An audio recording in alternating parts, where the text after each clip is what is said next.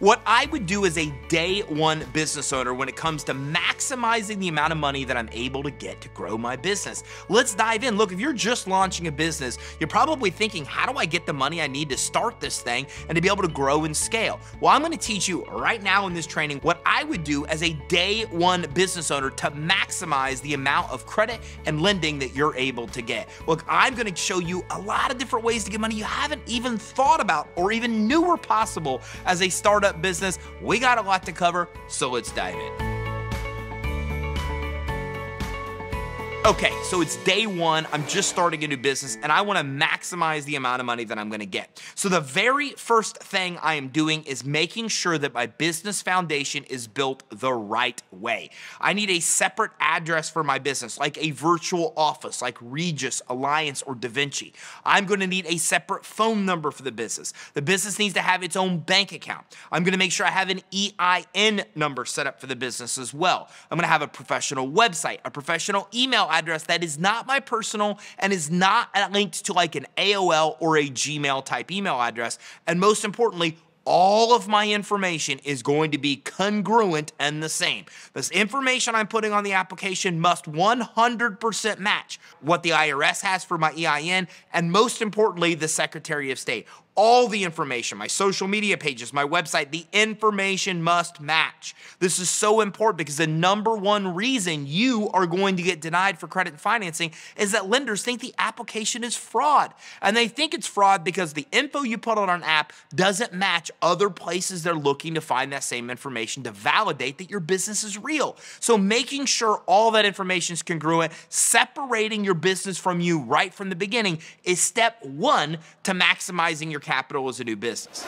Now, if we've done this correctly, it's time to start getting money. Yeah, you can get a lot of money as a startup. Here's how to do it. The first thing we're gonna do is start building business credit. Look, business credit is a process. So we wanna get this started as quickly as possible because by building a credit profile and score, it makes us more lendable. It makes it easier to get loans and credit lines we wanna get just by having an established business credit profile and score. Plus, business credit gives us the easiest way to get money to grow our business. Look, a lot of other type of financing relies on us having revenue that we don't have in day one of a business. So we need to get money that's not reliant on revenue, and business credit's one of the best forms of financing that's not based on your revenue. As a matter of fact, business credit's the only kind of business financing that's not reliant on your revenue or your cash flow, your consumer credit, or collateral. So the things that will normally get you turned down for loans and credit lines don't matter when it comes to business credit building. So make sure you go out and get your DUNS number from Dun & Bradstreet, and make sure you start getting approved for some starter vendors like Uline and Granger as well, and make sure you check out the link in the description to this training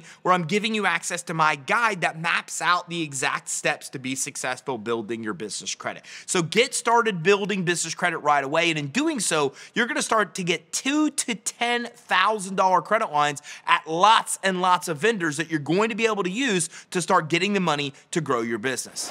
Next thing I'm going to do is I'm going to evaluate my personal credit options. As I mentioned, lending really comes down to three things: cash flow, credit, and collateral. We're a new business. We don't have cash flow. So what we want to look at is, do you have good personal credit, 700 type FICO scores or above? Or do you have a guarantor, someone around you who does, a family member, a friend, a potential investor? If so, there's a good probability you can qualify for a program called Credit Line Hybrid.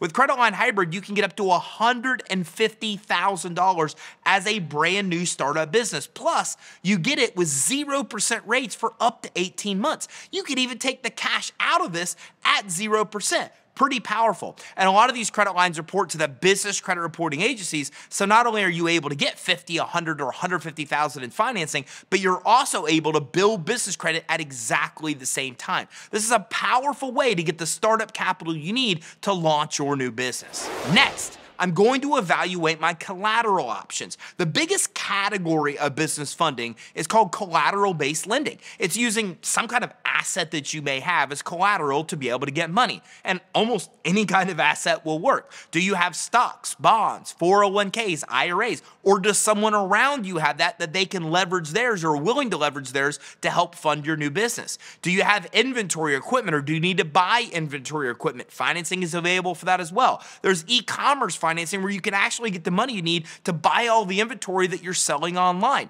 You can get commercial vehicle financing. You can get commercial real estate financing. You can get financing to actually flip homes. So you can use the home or the real estate or the vehicles you already own as collateral to get financing, or get financing to buy all of those things as well. Heck, you can even use cryptocurrency as a form of collateral to qualify for business financing as well. So the question comes down to, what assets do you have available to you? They don't even have to be yours. They may be somebody else's or your own, but do a quick assessment to look at what kind of assets you have that could be pledged as collateral. That can qualify you for very low interest rate financing, even as day one of starting your new business.